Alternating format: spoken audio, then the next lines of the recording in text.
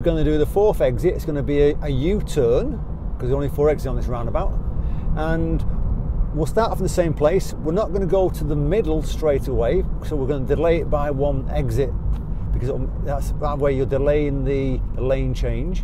Makes a big difference. So check your mirrors, signal to the right, keeping the gap from the car in front of me. Got a nice gap straight away. There's your first exit.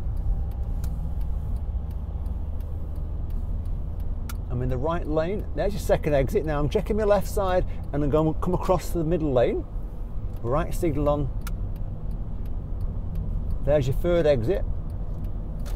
Signals coming off. Checking my left side, signaling left, taking the fourth exit, coming off that way. I hope this has helped you to understand a little bit about spiral roundabouts. If it's helped, fantastic. Give it a thumbs up. Feel free to share.